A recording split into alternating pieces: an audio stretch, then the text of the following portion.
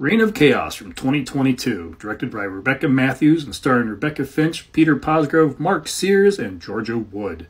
When the world is gripped by a plague unleashed by the evil Lord Chaos and humans are turned into rabid creatures, mankind can only be saved by three young women who are descendants of the goddess Nike. Only they have the power to stop Chaos's evil plans. This is a story that has been told countless times, and I'm admittedly a sucker for watching any of them that I come across, so it's no surprise that I jumped at a chance to watch this one. Knowing that it was a low-budget film, I wasn't expecting giant, mind-blowing battles, i.e. the Avengers, or anything even with a Hollywood polish. I was hoping for some creative filmmaking and engaging characters to help make up the discrepancies that minuscule budgets tend to create. Unfortunately, what we get in Reign of Chaos is tired tropes, low-key action, and caricatures.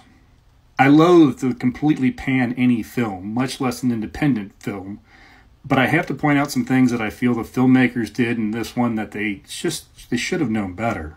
If you're going to hinge your entire plot on the abilities of your heroes to be a super powerful fighting force, then you should cast some actors with some mad fighting skills.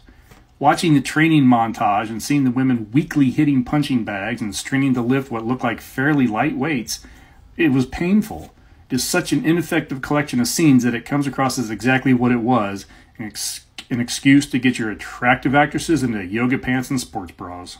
All this after they're brought together by a mysterious stranger that looks like he'd be more at home as Torgo from a Manus the Hands of Fate remake than an all-knowing guru that is helping save the world.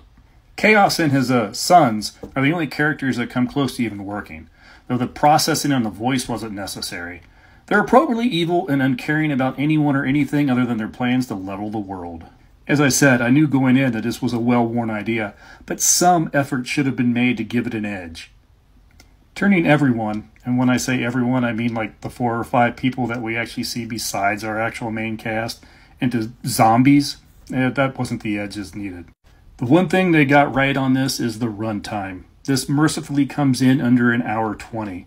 The sad thing is that it could have easily trimmed another 20-30 minutes. I hate to say it, but the only recommendation I can give on this one is to skip it entirely.